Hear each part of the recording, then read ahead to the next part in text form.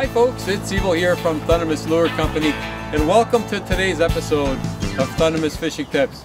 I've got the boatless angler himself, Antonio, with us today, and we are boatless. Definitely boatless. It's springtime, and you know what folks, with springtime comes great opportunities for the boatless angler. And today we're going to be having some fun. We're going to be looking for one of North America's favorite pastime, the bullhead catfish. And the rig, the beauty of catching bullheads is simple fishing. And as you can see, Antonio is already fishing as usual. He's always got his line in right away. But we're running a simple rig. I've got a 2 T-turn rig here that I'm running. And basically I've got 1 T-turn to a hook above my sinker. And then I have another T-turn tied on and a line going about a foot below my sinker. So it's a simple 2 T-turn rig.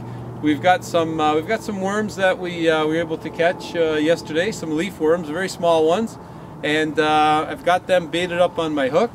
And basically, we're going to enjoy the sunshine, The somewhat warm weather that's coming in. the warmer weather. It's actually a little bit nice today, and see if we can get into some nice bullhead catfish. So stay tuned, folks. Oh, I had another bite. He's not on? Mine's still on here. Yeah, mine has stopped right now. It hasn't come back. Boy, it's a real slow bite. Got him? Yeah. Real tentative bite, isn't it? They're really Barely even biting. slow. Good one? That's a bullhead. There we go. There you go. Small one. That is a small one. Nice color though. Yeah. Hey, it's a start of the bite, eh, Antonio? Yeah, I was about to set the hook soon. Yep. You set the hook. Another Bullhead. bullhead. You got the hot spot, Antonio.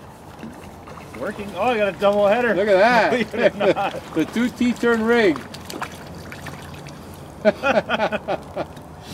Well done. Wow. Small. They are small. They are Still small. fun. Hey, a double header's a double header. It is. Long shank hooks are good. To get the hook out. Yeah, that's the one thing I really like about when you're fishing for bullhead, folks. You've heard me say this before, but those long shanked hooks, the longer the shank, the better, because it just makes it that much easier for getting the hook out of the fish's mouth. Wow, that's a good bite. Oh, there we go. It jumped. That was great. That was a real aggressive bite. He took my line, he took my bait, and he just started running with it. And with this, I've got this 1-piece light rod that I'm using. Look at him taking drag here. It's an old fishing rod that actually a friend of mine gave me that he got out of his garage that his father hung on to for years. It's so old. Oh, this is a nice bullhead. That the name is all worn off. I don't even know what brand this is. There's not a bad catfish. There we go. Right hooked in the side of the mouth. That's a nice size one, Antonio. It's about my double header put together. yeah. There we go. Nice yellow color to him. Nice bullhead coming out of that cold water. I'm gonna get him right back in. Now, I know a lot of people say, oh, you're releasing the catfish, they're good eating. They are very good eating, in fact, and we like to catch and release. We also like to catch and keep, but one of the best ways I like to cook catfish is blackened. And you can blacken any fish you want, but catfish is really nice blackened. In fact, we've got a blackening video on our channel, and I'll put a link in the description for you if you want to check it out. Next time you get some catfish, try them blackened. They're really good. Okay, I've got, I put a little bit of that dew worm on, Antonio. And? Yeah, I put some, I also had 1 night crawler. And if you're going to use night crawler, you don't need to use the whole night crawler when it comes to bullhead. All I did was put on about 1/4 of the night crawler. I put them on, and it seemed to do the job. That means there's another 3/4 left.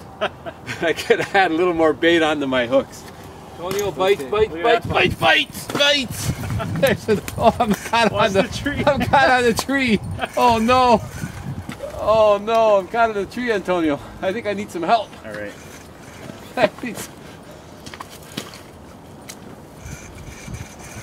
One of the pleasures of being a boat. Oh, it just came off. It just came off. Oh. And I lost my fish, and I lost my. Oh well. He broke you off. You lost your hook.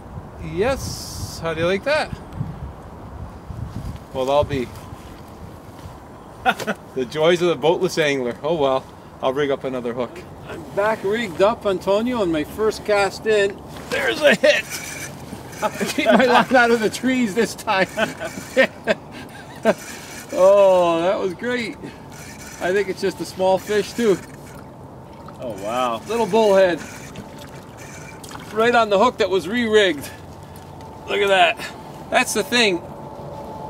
When you're fishing with really, really light line,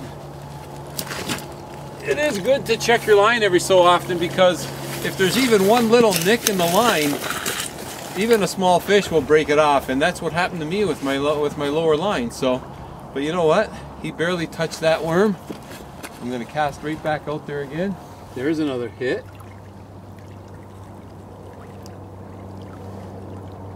Stop. Oh yeah. That's good. Oh yeah. There we go. There we go. There's another hookup. Oh, this is a riot, folks. Small fish, but big on fun with light gear like this. Okay. That's great. And we're just getting started here.